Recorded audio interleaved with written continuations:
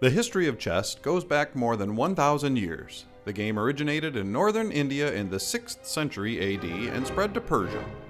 When the Arabs conquered Persia, chess was taken up by the Muslim world and subsequently through the Moorish conquest of Spain, spread to southern Europe.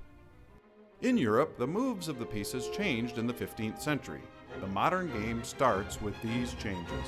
In the second half of the 19th century, modern tournament play began. Chess clocks were first used in 1883, and the first World Chess Championship was held in 1886. The 20th century saw advances in chess theory and the establishment of the World Chess Federation. Chess engines, programs that play chess, and chess databases became important. At the beginning of the game, the chessboard is laid out so that each player has the white color square in the bottom right-hand side. The chess pieces are then arranged the same way each time. The second row, or rank, is filled with pawns.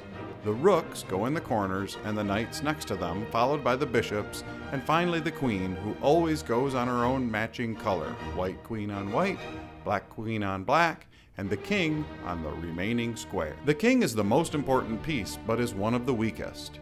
The king can only move one square in any direction, up, down, to the sides, and diagonally. The king may never move himself into check, where he could be captured. When the king is attacked by another piece, this is called check. The queen is the most powerful piece. She can move in any one straight direction, forward, backward, sideways, or diagonally, as far as possible as long as she does not move through any of her own pieces. And, like with all pieces, if the queen captures an opponent's piece, her move is over. Notice how the white queen captures the black queen and then the black king is forced to move. The rook may move as far as it wants, but only forward, backward, and to the sides. The bishop may move as far as it wants, but only diagonally. Each bishop starts on one color, light or dark, and must always stay on that color. Knights move in a very different way from the other pieces, going 2 squares in one direction and then one more move at a 90-degree angle, just like the shape of an L. Knights are the only pieces that can move over other pieces. Chess is a game beloved by many and played all over the world. It exercises your mind and your tactical skills and will remain one of the most famous games in existence. Okay, so what is your favorite thing about the game of chess?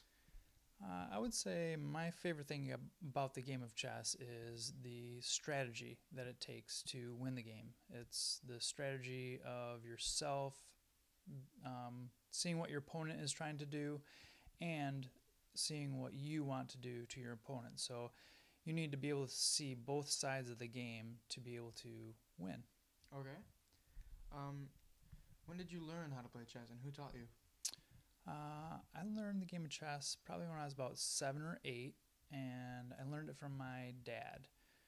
We would play usually in the winter because that's, when I couldn't go out and play.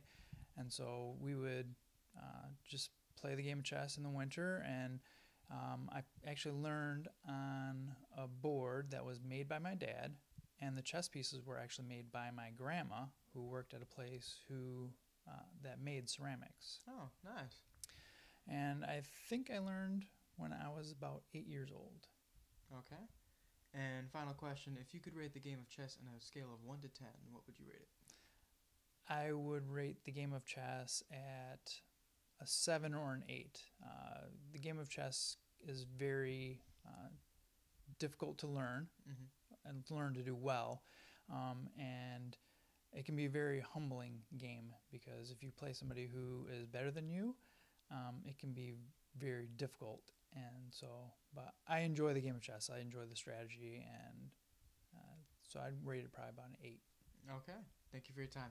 Thanks.